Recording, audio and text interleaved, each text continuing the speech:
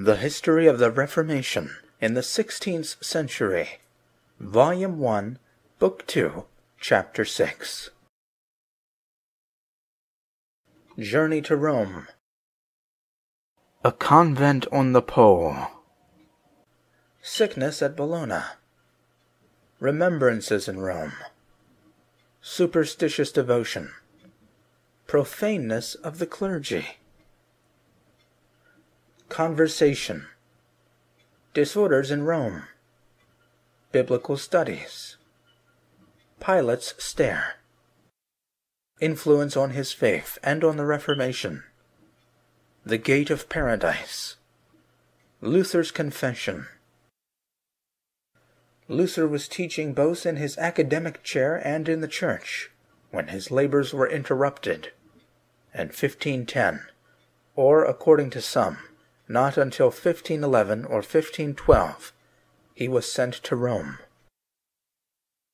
7 convents of his order having differed on certain points was the vicar general, the activity of Luther's mind, the power of his eloquence, and his talent for discussion, made him be selected to plead the cause of these 7 monasteries before the Pope. This divine dispensation was necessary to Luther, for it was requisite that he should know Rome. Full of the prejudices and illusions of the cloister, he had always represented it to himself as the seat of holiness. He accordingly set out and crossed the Alps, but scarcely had he descended into the plains of rich and voluptuous Italy, than he found at every step subjects of astonishment and scandal. The poor German monk was received in a rich convent of Benedictines, situated on the Po in Lombardy. This convent had 36,000 ducats of revenue. Of these, 12,000 were devoted to the table, 12,000 to the buildings, and 12,000 to the other wants of the monks. The gorgeousness of the apartments, the beauty of the dress, and the rarities of the table all astonished Luther. Marble and silk, and luxury under all its forms. How new the sight to the humble friar of the poor convent of Wittenberg! He was astonished and said nothing. But when Friday came, how surprised was he to see abundance of meat still covering the table of the Benedictines! Then he resolved to speak out. "The Church and the Pope," said he to them, "forbid such things." The Benedictines were indignant at this reprimand from the rude German. But Luther having insisted, and perhaps threatened to make their disorders known, some of them thought that the simplest plan was to get rid of their troublesome guest. The porter of the convent having warned him that he ran a risk in staying in longer, he made his escape from this Epicurean monastery and arrived at Bologna, where he fell dangerously sick. Some have seen in this sickness the effects of poison, but it is simpler to suppose that it was the effect which a change of living produced in the frugal monk of Wittenberg, whose principal food was wont to be bread and herrings. This sickness was not to be unto death, but for the glory of God. Luther's constitutional sadness and depression again overpowered him. To die thus far from Germany, under this burning sky in a foreign land, what a fate! The agonies which he had felt at Erfurt returned with all their force. The conviction of his sins troubled, while the prospect of the judgment seat of God terrified him. But at the moment when these terrors were at the worst, the passage of St. Paul, which had struck him at Wittenberg, "The just shall live by faith," Romans 1:17, presented itself to his mind, and illumined his soul, as was a ray of light from heaven. Revived and comforted, he soon recovered his health, and resumed his journey to Rome, expecting he should there find quite a different life from that of the Lombard convents, and impatient by the sight of Roman holiness to efface the sad impressions which had been left upon his mind by his residence on the Pole. At length, after a painful journey under the burning sky of Italy in the beginning of summer, he drew near to the city of the 7 Hills. His heart was moved, and his eyes looked for the Queen of the world and of the Church. And as soon as he obtained a distant view of the eternal city, the city of St. Peter and St. Paul, and the metropolis of Catholicism, he threw himself on the ground, exclaiming, "Holy Rome, I salute thee." Luther is in Rome. The professor of Wittenberg is in the midst of the eloquent ruins of the Rome of the consuls and emperors, the Rome of the confessors and martyrs. Here lived that Plautus and Virgil, whose works he had taken with him into the cloister, and all those great men whose exploits had always caused his heart to beat. He perceives their statues, and the wrecks of monuments which attest their glory. But all this glory and all this power are past, and his foot treads on their dust. At every step he calls to mind the sad forebodings of Scipio, shedding tears at the sight of Carthage in ruins, its burned palaces and broken walls, and exclaiming, "Thus too will it be with Rome." And in fact, says Luther, the Rome of the Scipios and Caesars has been changed into a corpse. Such is the quantity of ruins, that the foundations of the modern houses rest upon the roofs of the old. There, added he, casting a melancholy look on the ruins, there were the riches and treasures of the world. All this rubbish, which he strikes with his foot, tells Luther, within the walls of Rome herself, that what is strongest in the eyes of men is easily destroyed by the breath of the Lord. But he remembers that with profane ashes, holy ashes are mingled. The burial place of the martyrs is not far from that of the generals and triumphing heroes of Rome. And Christian Rome, with her sufferings, has more power over the heart of the Saxon monk than pagan Rome with her glory. It was here the letter arrived in which Paul wrote, "The just is justified by faith," and not far off is the Appii Forum and the 3 taverns. There was the house of Narcissus, here the palace of Caesar, where the Lord delivered the apostle from the mouth of the lion. Oh, what fortitude these recollections give to the heart of the monk of Wittenberg! Rome then presented a very different aspect. The pontifical chair was occupied by the warlike Julius II, and not by Leo X, as it has been said by some distinguished historians of Germany, no doubt through oversight. Luther often told an anecdote of this pope. When news was brought him of the defeat of his army by the French before Ravenna, he was reading his Hours. He dashed the book upon the ground, and said with a dreadful oath, "Very well, so you have turned Frenchman. Is this the way in which you protect your church?"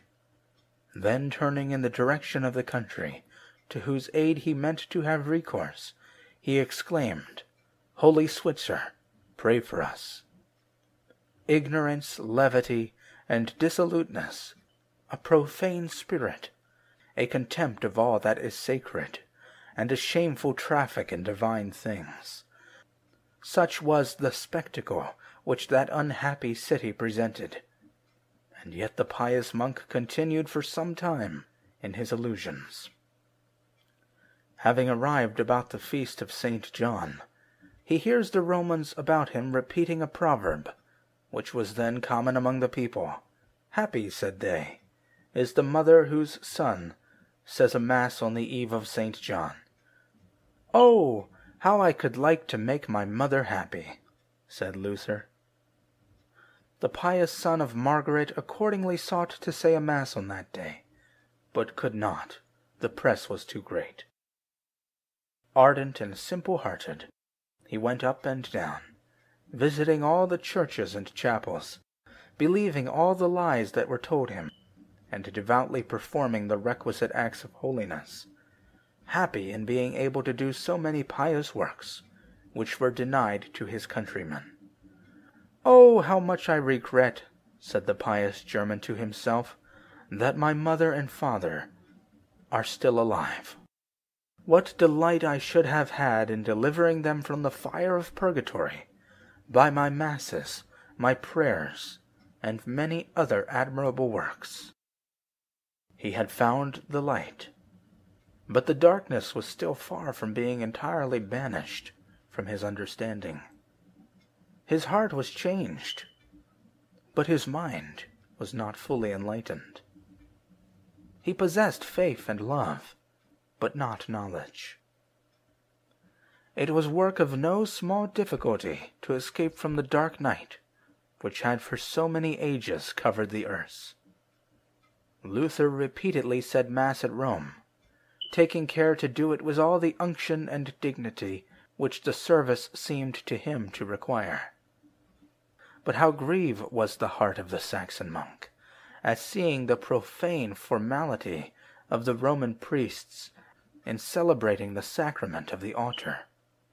The priests, on their part, laughed at his simplicity. One day when he was officiating, he found that at the altar next to him 7 Masses had been read before he got through a single one. Get on," cried one of the priests to him. "Make haste, and send Our Lady back to her Son," making an impious allusion to the transubstantiation of the bread into the body and blood of Jesus Christ. On another occasion, Luther had only got as far as the Gospel, when the priest beside him had finished the whole Mass. On," said his companion. Make haste, make haste. Are ye ever to have done?" His astonishment was still greater when, in the dignitaries of the Church, he discovered the same thing that he had found in common priests. He had hoped better of them. It was fashionable at the papal court to attack Christianity, and in order to pass for a complete gentleman, absolutely necessary to hold some erroneous or heretical opinion on the doctrines of the Church. When Erasmus was at Rome, they had attempted to prove to him, by passages from Pliny, that there was no difference between the soul of man and that of the brutes. And young courtiers of the Pope maintained that the Orthodox faith was merely the result of crafty inventions by some saints. Luther's employment as envoy of the Augustins of Germany caused him to be invited to several meetings of distinguished ecclesiastics. One day in particular, he happened to be at table with several prelates, who frankly exhibited themselves to him in their mountebank manners and profane conversation, and did not scruple to commit 1,000 follies in his presence, no doubt believing him to be of the same spirit as themselves. Among other things they related, in presence of the monk, laughing and making a boast of it, how, when they were saying Mass, instead of the sacramental words, which should transform the bread and wine into the Saviour's flesh and blood, they parodied them, and said, Panis es, et panis manibus, vinum es, et vinum manibus. Bread thou art, and bread wilt remain. Wine thou art, and wine wilt remain. Then continued they, we raise the ostensorium, and all the people worship it. Luther could scarcely believe his ears. His spirit, which was lively and even gay in the society of his friends, was all gravity when sacred things were in question.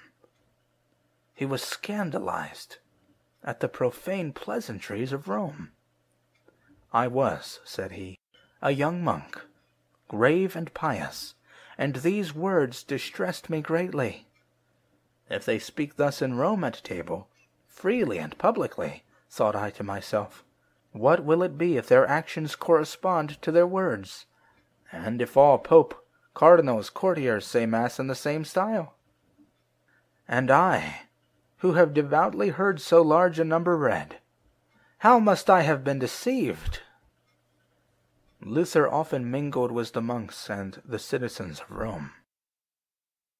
If some extolled the Pope and his court, the great majority gave free utterance to their complaints and their sarcasms. What tales they told of the reigning Pope, of Alexander the Sixth, and of many others. One day his Roman friends told him how Caesar Borgia, after having fled from Rome, was apprehended in Spain. When they were going to try him, he pleaded guilty in prison, and requested a confessor.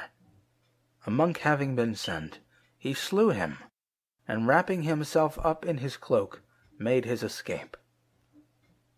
I heard that at Rome, and it is quite certain, said Luther. One day passing through a public street, which led to St. Peter's, he stopped in amazement before a statue, representing a pope under the form of a woman, holding a scepter, clad in the papal mantle, and carrying an infant in her arms. It is a girl of Mentz, said they to him, whom the cardinals chose for pope, and who had a child at this spot. Hence no pope ever passes through this street. I am astonished, said Luther, how the popes allow the statue to remain. Luther had expected to find the edifice of the church in strength and splendor, but its gates were forced, and its walls consumed with fire. He saw the desolations of the sanctuary, and started back in dismay. He had dreamed of nothing but holiness, and he discovered nothing but profanation. He was not less struck with the disorders outside the churches. The Roman police, says he, is strict and severe. The judge or captain every night makes a round of the town, on horseback, with 300 attendants, and arrests every person he finds in the streets. If he meets anyone armed, he hangs him up, or throws him into the Tiber. And yet the city is full of disorder and murder, whereas, when the word of God is purely and rightly taught, peace and order are seen to reign, and there is no need of law and its severities. It is almost incredible what sins and infamous actions are committed at Rome, says he, on another occasion. One would require to see it and hear it in order to believe it. Hence, it is an ordinary saying that if there is a hell, Rome is built upon it. It is an abyss from whence all sins proceed. This sight made a strong impression on Luther's mind at the time, and the impression was deepened at a later period. The nearer we approach Rome, the more bad Christians we find, said he several years later. There is a common saying that he who goes to Rome the first time seeks a rogue, the second time finds him, and the third time brings him away with him in his own person. But now people are become so skillful that they make all the 3 journeys in one. A genius, one of the most unhappily celebrated, but also one of the most profound of Italy, Machiavelli, who was living at Florence when Luther passed through it on his way to Rome, has made the same remark. The strongest symptom, says he, of the approaching ruin of Christianity, he means Roman Catholicism, is that the nearer you come to the capital of Christendom, the less you find of the Christian spirit. The scandalous examples and crimes of the court of Rome are the cause why Italy has lost every principle of piety. and all religious sentiment. We Italians, continues the great historian, are chiefly indebted to the Church and the priests for our having become a set of profane scoundrels. At a later period, Luther was fully aware how much he had gained by his journey. "I would not take 100,000 florins," said he, "not to have seen Rome." The journey was also of the greatest advantage to him in a literary view. Like Reuchlin, Luther availed himself of his residence in Italy to penetrate farther into the knowledge of the Holy Scriptures. He took lessons in Hebrew from a celebrated rabbi named Elias Levita, and thus at Rome partly acquired the knowledge of that divine word, under whose blows Rome was destined to fall. But there was another respect in which the journey was of great importance to Luther. Not only was the veil torn away, and the sardonic smile, and mountebank infidelity, which lurked behind the Roman superstitions, revealed to the future reformer, but, moreover, the living faith which God had implanted in him was powerfully strengthened. We have seen how he at first entered devotedly into all the vain observances, to which, as a price, the Church has annexed the expiation of sins. One day, among others, wishing to gain an indulgence which the Pope had promised to everyone who should on his knees climb up what is called Pilate's Stair, the Saxon monk was humbly crawling up the steps, which he was told had been miraculously transported to Rome from Jerusalem.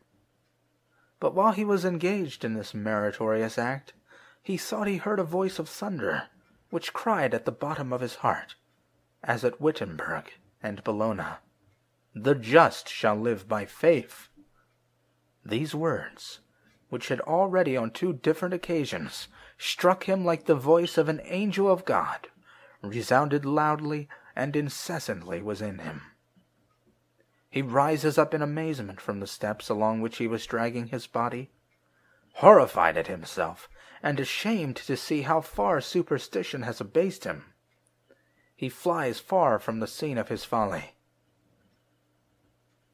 In regard to this mighty word, there is something mysterious in the life of Luther. It proved a creating word both for the Reformer and for the Reformation.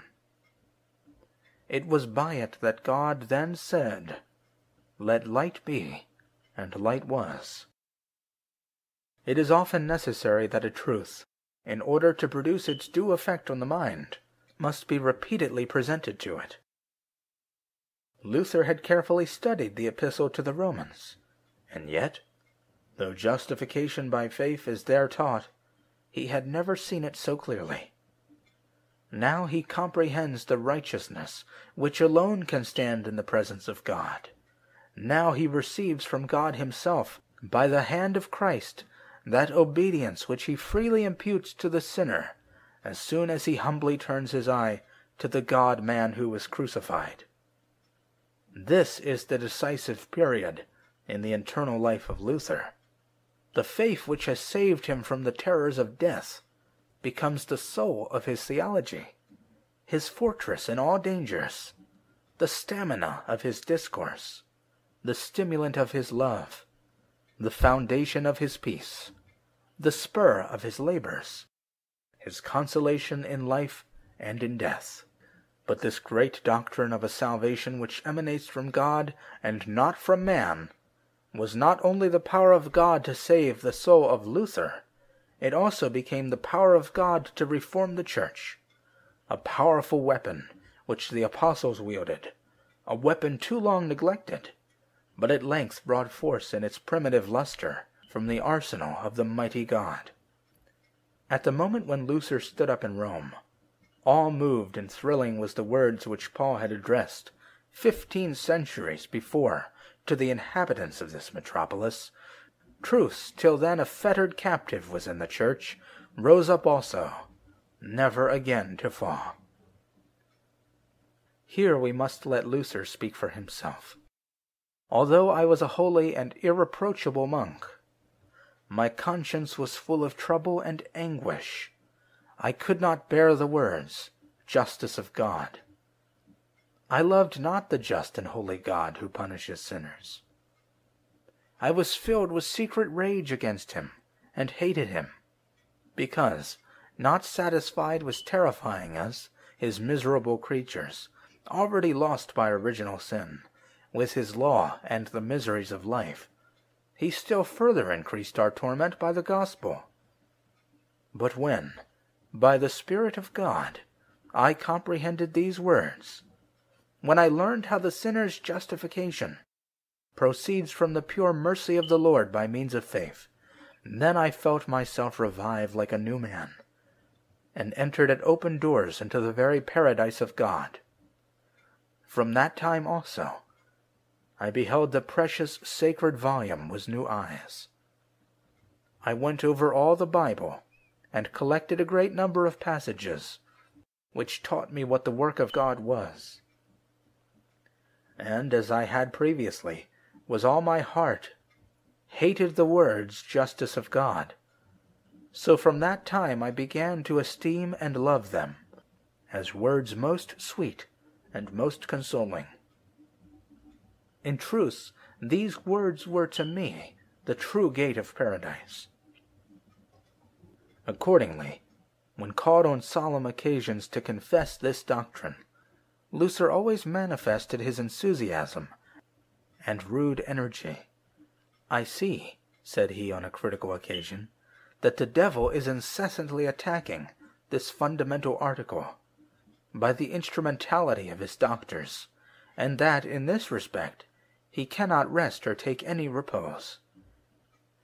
Very well, I, Dr. Martin Luther, unworthy evangelist of our Lord Jesus Christ, hold this article, that faith alone, without works, justifies in the sight of God, and I declare that the Emperor of the Romans, the Emperor of the Turks, the Emperor of the Tartars, the Emperor of the Persians, the Pope, all the cardinals, bishops, priests, monks, nuns, princes, and nobles, all men and all devils, must let it stand, and allow it to remain forever.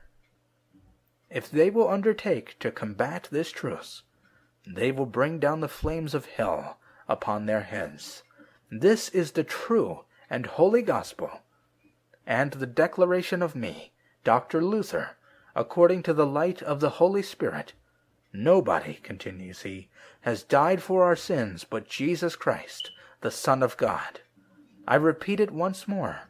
Should the world and all the devils tear each other and burst with fury, this is nevertheless true. And if it be he alone who takes away sin, it cannot be ourselves with our works, but good works follow redemption, as the fruit appears on the tree. This is our doctrine, and it is the doctrine which the Holy Spirit teaches with all true Christians. We maintain it in the name of God. Amen. It was thus Luther found what all doctors and reformers, even the most distinguished, had, to a certain degree at least, failed to discover. It was in Rome that God gave him this clear view of the fundamental doctrine of Christianity. He had come to the city of the pontiffs, seeking the solution of some difficulties relative to a monastic order, and he carried away in his heart the safety of the Church.